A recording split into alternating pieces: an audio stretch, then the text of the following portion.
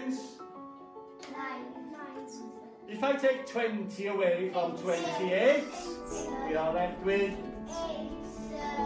Good. So it is £1.08. We put the 8 shillings down where the answer should be in the shillings column.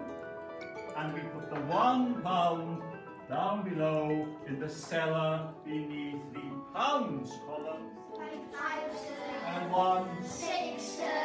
Good.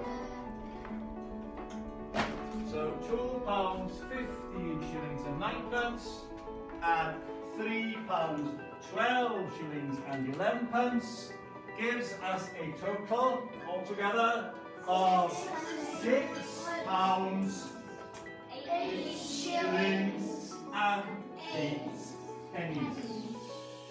Shillings. 9. If I take 20 away from 28, we are left with? 8. Good. So it is £1.08.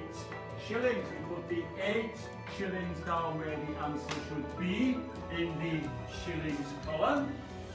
And we put the £1 down below in the cellar beneath the pounds column. 5. And 1. 6. Good.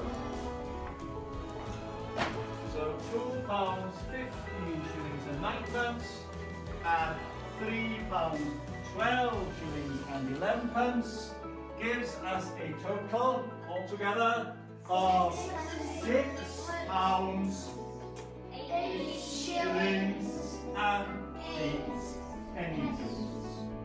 Shillings. 9. If I take 20 away from 28, we are left with? 8. Good. So it is £1.08.